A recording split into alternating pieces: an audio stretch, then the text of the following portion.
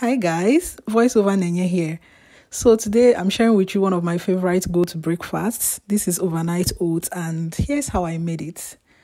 So I added oats in a bowl, added some chia seeds into that. I added some Greek yogurt. I added liquid milk. I used oat milk.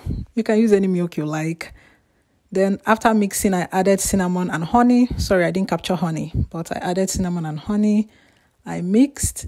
Then for toppings, I put in berries, some cashew nuts, and peanut butter. So yeah, that's it.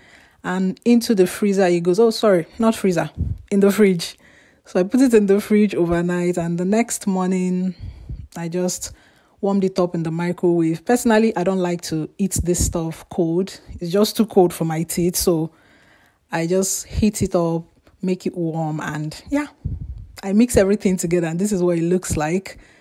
And just enjoy. This is really yummy. So let me know, will you be trying it? Let me know in the comments, and like and follow for more.